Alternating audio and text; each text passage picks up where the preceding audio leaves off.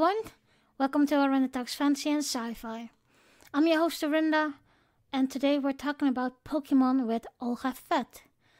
Pokemon is a series of video games developed by Game Freak and published by Nintendo and the Pokemon Company under the Pokemon Media franchise. Of course, we already have talked about Pokemon before, and I did that with Yakko. So it would be nice to see from an other point of view what they have and why they are a fan of Pokemon. Our guest today is Olga Veth. Hello Olga, and thank you for joining me. Hey, Nice talking to you again. How are you? it could be better, to say the least. But overall, for now, I'm in a good mood to talk about something I'm very passionate about, so that's a good thing. Yeah, that's exactly a good thing. So, today we're going to talk about Pokemon. Tell me in your own word, what is Pokemon?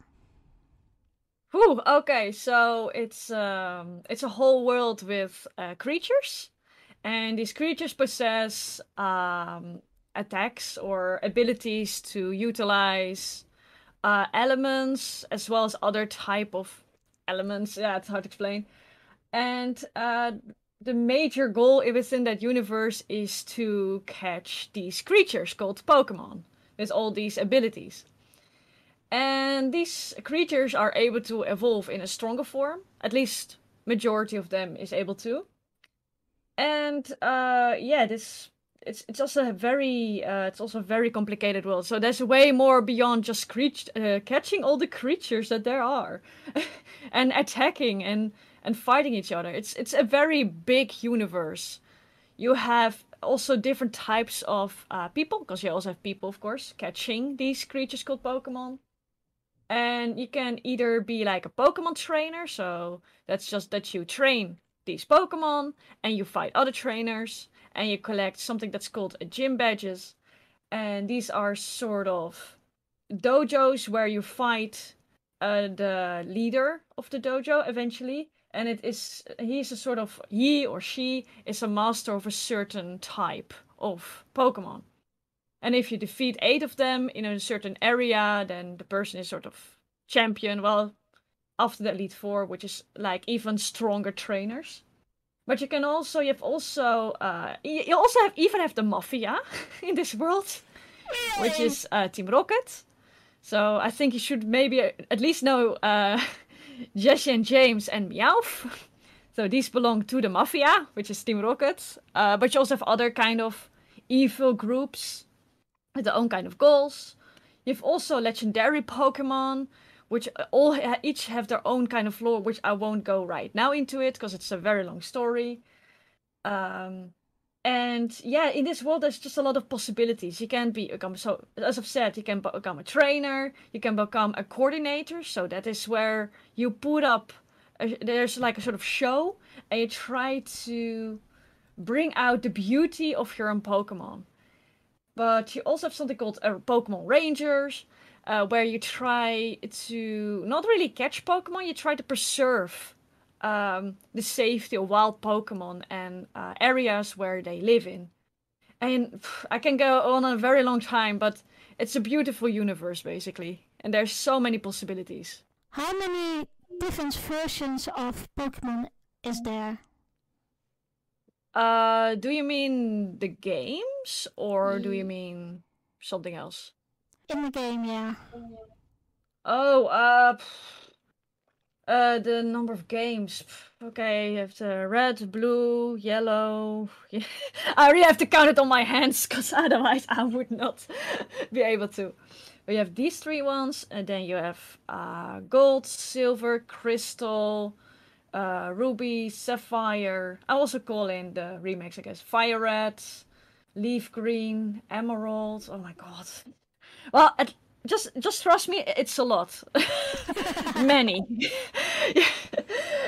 Otherwise, I will be here tomorrow counting them. But I think at least, I think around almost 20 maybe more, because there are also other games besides the main games, so sort of side games, and then it really exceeds the 20 easily. So, are you more a fan of the games or the anime? Actually, on multiple levels, even beyond just these two ones. So the animes, I was just a fan of it since I was a little kiddo.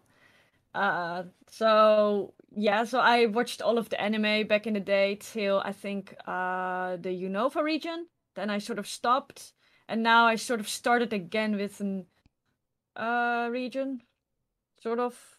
Yeah, but yes, I'm still a fan of the anime, but there are some seasons I'm not fond of. And I also love the games. There are some games, of course, I adore a lot, like Pokemon Emerald. And Platinum is very good. And also some newer ones. But I have to admit, though, that the more recent games, so the ones on the Switch, I haven't played much because I don't own a Switch. So I use an emulator to play those games. But yeah, I'm still just a fan because it's just the same concept over and over again. So I don't think I will, yeah, change my opinion that fast on the games. Another field I'm also a fan of is the whole competitive battling. So you know, if you play the game, you can just battle gym leaders, trainers, friends. But there's also a certain level where it gets a bit more competitive, and that's competitive battling. And I also did that quite some years ago at this point. So I also loved it on that level of the more competitive side of trying to find the best moves and attacks for my Pokemon, the right strategy to win against another person. What I also love about this whole franchise is the Pokemon card game. Since I was a very young child, I've already like tried to get all of the Pokemon cards that were available, and I was always looking at like these flea markets for very cheap packs of Pokemon cards. And yeah, so but I didn't know how to play Pokemon TCG. I only collected them when I was young. Because and when I got like a shiny one, I was so happy.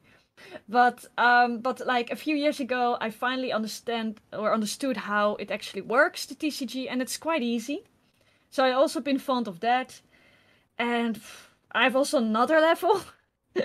Sorry if I'm going a bit on a tangent, but I also love writing stories, or I did till a few years ago. I used to write stories that I would be a Pokemon trainer or something else. Just a person affiliated with Pokemon in some way or another. And I would go on grand adventures and I would write all these stories together with other people. So think of Dungeon Dragons, but then written, Okay. basically. And I did that for quite some years, and I had a lot of fun with that. And I had like a lot of adventures with my different characters that I had. Um, let's see. I also draw a lot of Pokemon.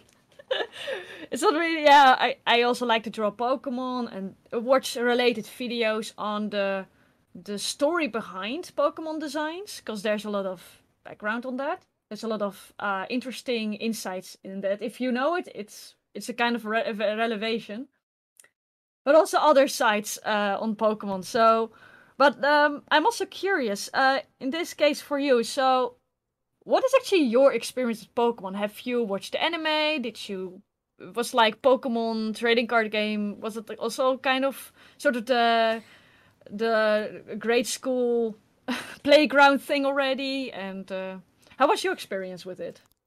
Well, to be honest, I'm not really into Pokemon.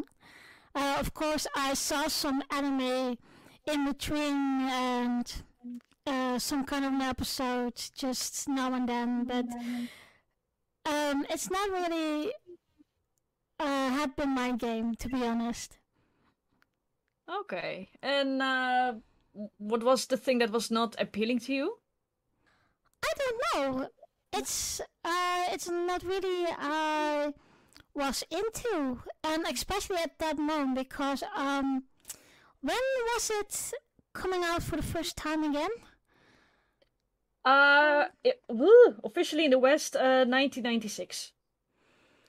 Okay, at that time I was about 13, 14 years old, so yeah, I had just had other things, and I think maybe also a little bit of my parents. My parents always said, well, I always had to grow up fast.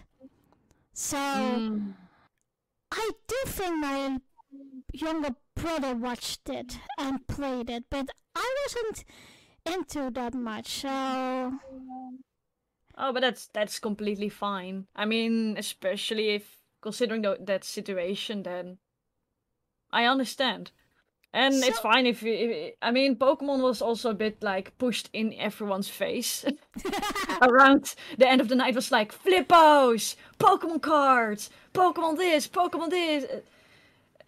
It was like everywhere. So I also understand that there were enough people who were like, nah, it's not my thing. No, get it away from me. Well, I think in that period of time I started with Star Trek, and Star Trek was one of the reruns. I started with TNG, so it was, I think, the first rerun of TNG, and I stick to it. And Pokemon I have never been involved with Pokemon that much. Okay. So you already had found your own fandom, basically. Well, your own thing. In the time, I didn't know because TNG was pretty new, and I didn't know what TNG would do for me in the long run. So, yeah. Okay. Okay. But how do you think? Why is Pokemon so addicted? I think because they're creatures, and it was. Well, I have even watched a video on this, but I think personally that it's because it's an awesome idea for when you're think like a kid. You have monsters you can train, and they fight each other, and they have a very cool design. I mean, that is kind of the whole premise of Pokemon at the start. It was like you have creatures, they become stronger, and they have cool designs. Like for example, you have a lizard with a fire on his tail. You have a mega turtle with cannons on its back and can shoot water. I mean, it would appeal to children. It is a very simple concept. It's so simple, and that's why it worked so great. So I think that's kind of where it was, and they try to keep these children by introducing trading card game, by introducing new mechanics in the upcoming games, the main games, and introducing also new Pokemon and other kind of new things in order to keep us hooked on Pokemon. So I think the main thing that kind of hooked up is again the whole very simple principle of you have Godzilla look-alike creatures that are fighting. What is not great about that? Well, what I want to say is it's not only for children, but grown-ups are addicted to it too.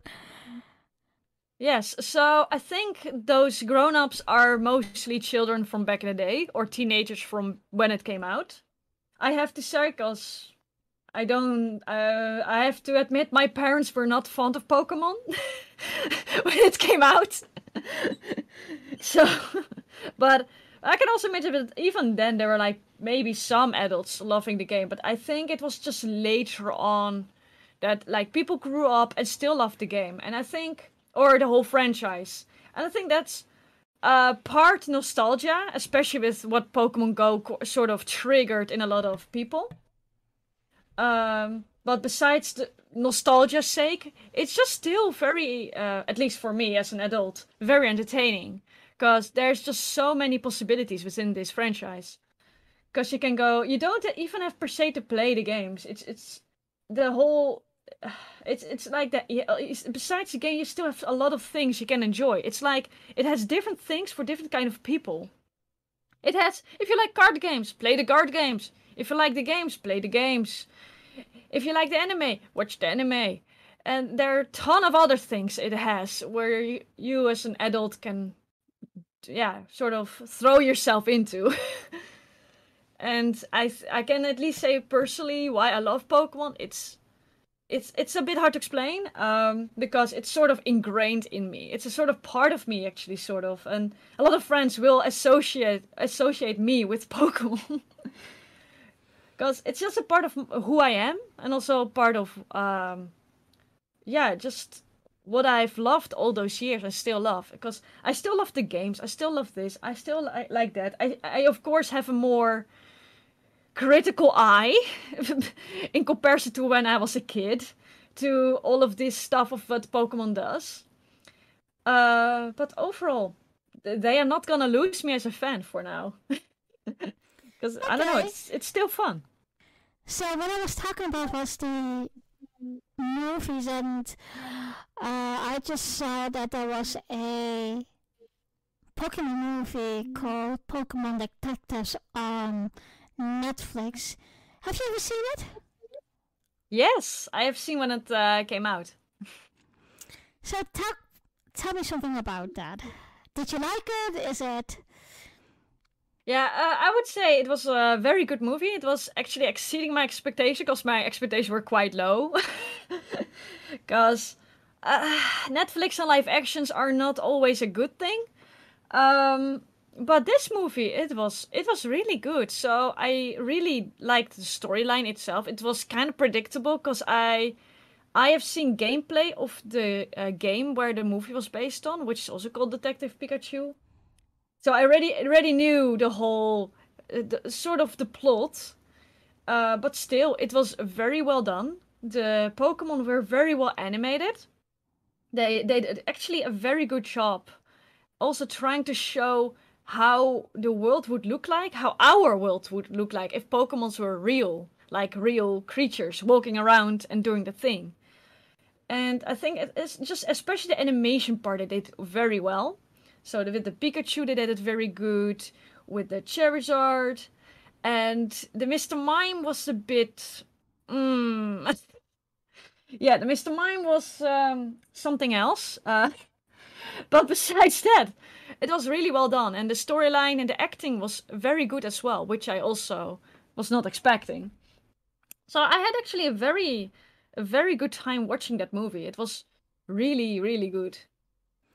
So you can recommend that to everyone who has never seen it or doesn't know Pokemon. Isn't it also a movie to get acquainted with Pokemon? I think I would, for first of all, I would recommend it because it's really a good movie. Even if you indeed don't like Pokemon, it's a very enjoyable movie because it's not just focused on, sort of Ash Ketchum story or anything. So overall, it's a very good story, and I would actually indeed recommend it also to people who have never watched Pokemon or have been out of it for a long time and want to go back into it. Then this is a good movie to watch, I'd say. It's just a very nice introduction without pushing Pokemon in your face, you should love Ash Ketchum and Misty and Brock again and all their adventures. It is completely separate. It's like an own little story and a very good one on top of that. And you can also just see it as a sort of just another good movie with creatures with ability powers if you really don't like Pokemon. So yes, it's a very good entree to the Pokemon franchise. Yes. So what I was wondering is the storyline of the games and the anime the same as those two together, or is it just completely different? Yeah, the anime and games are quite different. So, besides the whole getting all your badges part, it's there are quite some differences. So some things are similar and some things aren't. Um, I have to say that just overall, usually the in-game story is usually way it's a bit more. Yeah, sometimes it's better than the anime, and sometimes it isn't. So um, yeah, so you have especially you have there's one generation where it has, of course, its own set of games, and it's actually generation 6. So they implement for the first time like 3D models and such, but the storyline was really poor. Well, the anime was very in depth. It was way more dramatic. There was so much more on stake. Well, I mean, okay, both had the destruction of the world, but besides the point. The one was so much more. Yeah, the anime was in that case way better because it was really you got more information about the characters that you see in the game, but you got more information on their motivations, how they behave, and also there were some extra nice plot twists set up, and also some extra very interesting characters put in the anime to make the whole climax of the game, so where you sort of fight the evil leader or the legendary Pokemon, it gets very intense. And in the game, it was a bit lacking, in especially that generation. But in the anime, there was so much going on, and it was way better. So yeah, so there are some. So the overall plotline, the overall like gym badges and all those things are similar, but they execute it differently. So in the games, it's executed differently than in the anime, and sometimes the one is better than the other. Do you have any favorite characters in it? You mean in the anime, right? Yeah, but also maybe in the games itself. Okay. Let's see where I should start. I would say I really like Mei from the Hoenn region. That's like the third generation of games. Because she's also like the female character you can play in the games, but in the anime she's like a whole like character. And she starts off as just a girl who is scared of Pokemon. She's really scared of them, and she doesn't want anything to do with them. And over the course of time, you really see her grow into a very strong individual that is not scared of Pokemon, first of all, but also goes through some hardships and manages to get out of it. And she becomes like even a very good rival for Ash. Well, her goal is to become the best coordinator. So the whole show show how beautiful your Pokemon are part. He has a different goal than Ash, but still they like help each other out. And and there's also one instance where they also fight each other, and also love that. But yes, I don't know why, but I just really love just how much she grew as a person, and also just uh, her flaws. I appreciate her flaws because I also recognize some of her flaws in myself. Like being sometimes a bit impulsive and such. So, and stubborn. But besides that, I also love how is it? Cynthia. So Cynthia is the champion of the fourth generation, and she's one of the strongest trainers like in all time. She has a very strong Pokemon team. A lot of people would, I think, agree on this that she's really difficult to beat, and she's badass because she's really cool. She's like has a very cool aura. She's very chill, and she's very interested in the history and the mythology of the region that she comes from. But she also has very strong Pokemon, and well, she's a very a very involved champion as well in the games. As in the animation, is also very cool.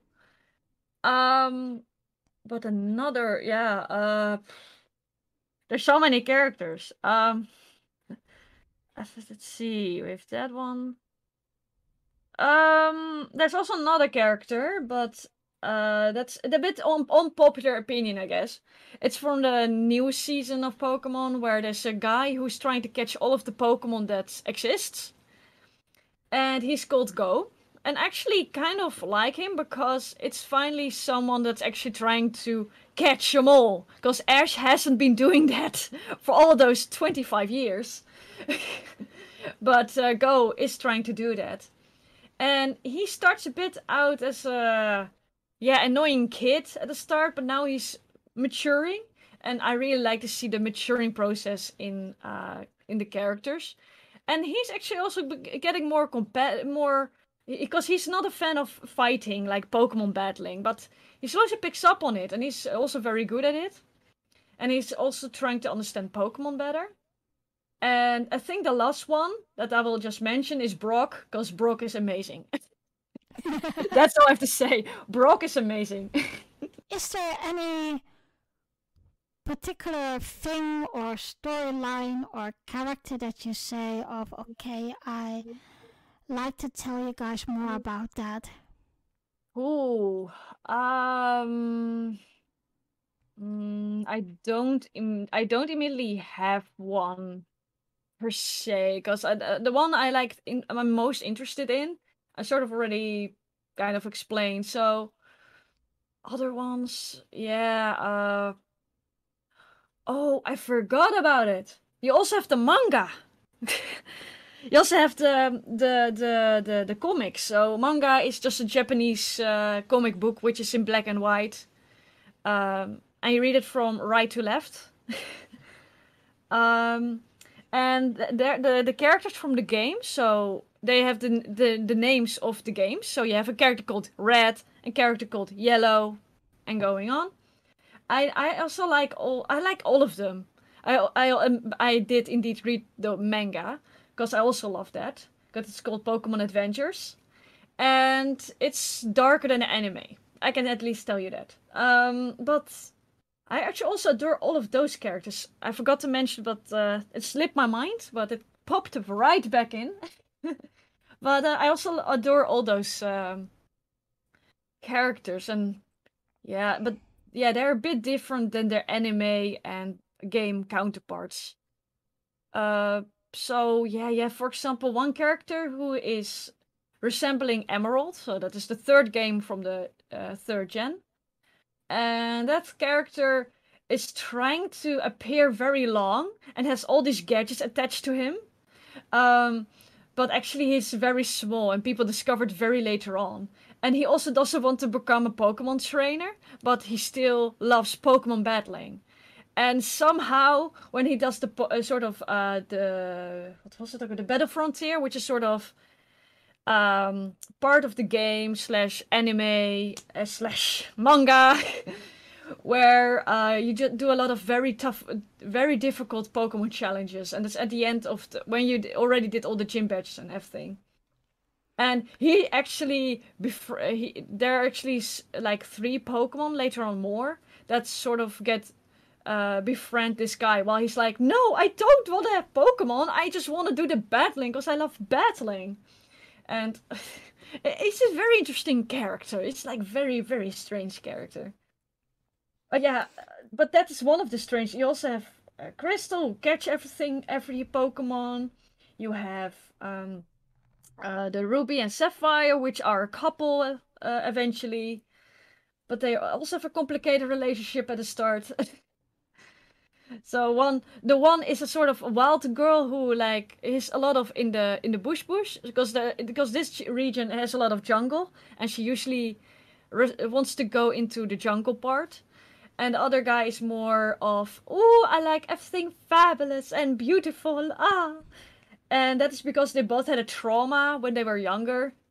The one wants to become strong, and the other one was more focused on beauty and being more passive. And it's a whole long story, but just keep in mind the whole that I can keep talking for hours about the Avengers manga of Pokemon, which is I also recommend. Even if you don't like Pokemon, I also recommend that reading it. It's really good. So have you ever done or online or just on conventions playing to other people? So I didn't go to conventions per se for Pokemon. I only went to a few events when I was younger. So I was one time in vacation in south of France, and there was actually sort of the pinball game. It was Pokemon Pinball, I think. It was somewhere in 2003 or something. And I did play it there with a lot of other children. But no, I have not really been to. I have been to conventions, of course, but not Pokemon specific ones. But I did buy a lot of Pokemon merch at conventions which had Pokemon merch. So then I would buy it, and I would also wear like T-shirts, T-shirt with a Pokeball on it with what was it again? Gotta catch 'em all or something? No, I'm gonna catch you. Something like very cheesy line. um, yeah. So no, not specifically for Pokemon. No, sadly enough. But what I also mean, do you play competitions with Pokemon? Cause I know. There are competitions indeed. Yeah. Have you ever been to there or? Also not, because mostly competitions were are TCG, so trading card game. And even though I can play it now, I couldn't back then. And I think now they're a bit more rare. I mean, in the Netherlands, I think outside of the Netherlands, there are a lot of competitions for TCG, but I'm not completely on top of that stuff. But no, I've also not competed in that. I'm also not really interested in doing that. I prefer to keep, like, for example, TCG for fun. And competitive battling, there are a lot of competitions. But I also didn't do that, like, serious. I didn't participate in a serious competition for that. No. And I don't Okay. think I would like to, because I just like to have a little bit competitive battling, but not like try to win like a prize or anything, because I already know like, oh, these people are gonna own me. So yeah. Have you ever seen real cosplay of Pokemon? Not specifically, no. It's only stick to the T-shirt. I only had like a Pokemon T-shirt on. I think that's kind of it. But I have seen people wear clothing like Ash, Ketchum, or Misty, or like Brock, or other characters of the anime. I did see people wear things like that, yes, but I haven't done it myself. But never mind, never mind. I sort of did. Never mind. I sort of did. Um, so previously when I talked about writing the D&D sort of, but then Pokemon version of sort of from D&D, um, I had a character, and he was sort of pyromaniac skater boy, and I I did cosplay like that character, and is technically he's a Pokemon trainer, but I'm not sure whether it really counts, because it's not like I was wearing Pokeballs with me or anything. Well, I think we have covered a lot of things. Is there anything you'd like to add? Not yeah, gotta catch them all, I guess. That's the only thing but in the case of Pokemon, then I gotta catch them all. But yeah, no, not really. Besides that, please give Pokemon Go if you haven't done it already, and just know that there's way more just beyond fighting with Pikachu or whatever, because there's a lot of storyline and lore behind the whole Pokemon universe, like with the with Arceus, the Pokemon god, and how he created the Olga Palkia and on and on and on. There's just so much behind it. So if you're still not a fan of Pokemon, please just give it a try. And if you still don't like it, then just hop to Yu-Gi-Oh or Beyblade or Beat'em I don't know what. Or those other things from the same era. Are you also like fan of Yu-Gi-Oh and Blade and? Yeah, that is. I was also a fan of that as well because it was the same era of Pokemon. So there was a lot of Digimon, Yu-Gi-Oh, Beyblade, Beat'em. Well, Olga, thank you very much for joining me. No problem. It was my pleasure. It was nice to talk to you again. Yeah, same. So, I will talk to you another time, maybe in another episode. No, it would be fun. So. Yeah. Dear listeners, I'd like to thank you for listening to this podcast. I hope you like it, and I try to be the first as much as I can. Tell me what you think how I'm doing with this podcast. If you have any tips for me how I can do things better, let me know. If you like to talk about this episode or want to comment on this episode, you can reach out on Podbean, the Facebook group, the YouTube channel, and the Discord server for Rena Talks Fantasy and Sci-Fi. I also have a Twitter account especially for this podcast at OTFASP. Rena Talks Fantasy and Sci-Fi is also to listen, follow, and subscribe on Podbean, Spotify, Google Podcasts, the Facebook group, and the YouTube channel. In the next episode, we will talk about Battlestar Galactica, the series from 2004. I'm your host, Orinda. Thank you for listening, and I will see you next time.